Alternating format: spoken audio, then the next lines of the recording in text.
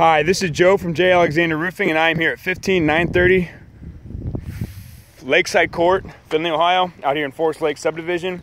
And I'm here today performing a video inspection of your roof. All right, I've already been up here. I've walked around, checked the entire roof out. I can't really find anything to complain about this roof. It's a good product. I'm pretty sure it's a GAF elk shingle. That's one of the big three manufacturers. I tell people to stick with GAF, Certainteed, or Owens Corning. So you got a really good product on here. It was installed pretty well. Everything's straight, everything's clean. They vented it pretty well. There's box vents and a power vent back here. There's box vents on the far side. Everything's done well. The gaskets are caulked. Everything's flashed in right. This roof must be breathing pretty good because there's like absolutely no sign of curling at all. And more importantly, this is just a newer roof, you know.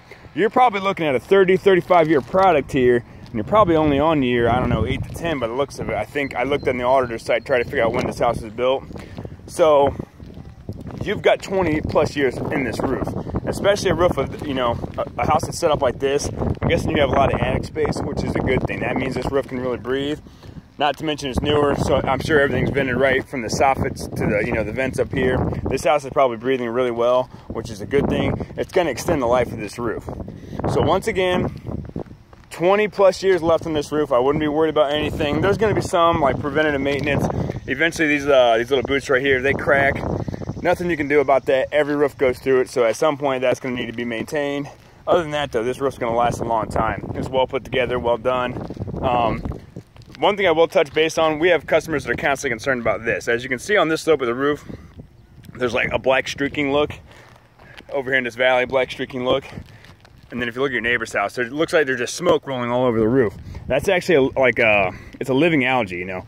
It doesn't affect the shingle at all. All the manufacturers are trying to do things to combat it. You know, some are adding Scotchgard, some are adding a copper blend. It doesn't hurt your roof at all. It just gives you that look. So there's really nothing we can do about it. There are companies that offer services to clean that off there.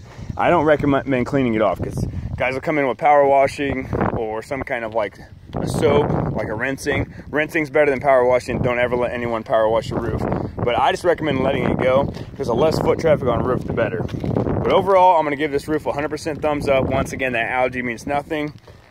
It's a great looking roof, great product. Someone installed it pretty well, so I can't complain about anything about this roof. That'd be extremely nitpicky. 20 plus years left in it. Joe from J. Alexander Roofing performing a video inspection. Thank you.